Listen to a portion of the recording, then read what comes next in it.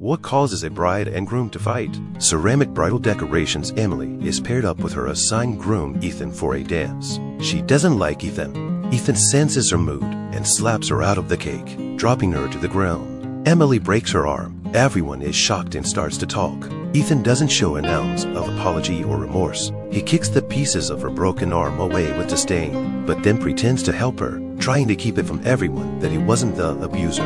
Emily crawled back into the cake alone, and her beloved Lily, who is fighting with their respective groomsmen side by side. They took up arms and launched dangerous attacks on each other. When Emily is dragged into danger by Ethan, Lily's mate Noah saves her, and although Itu is puzzled, he accepts and supports them. They leave their respective grooms and come to each other. We should respect every kind of love.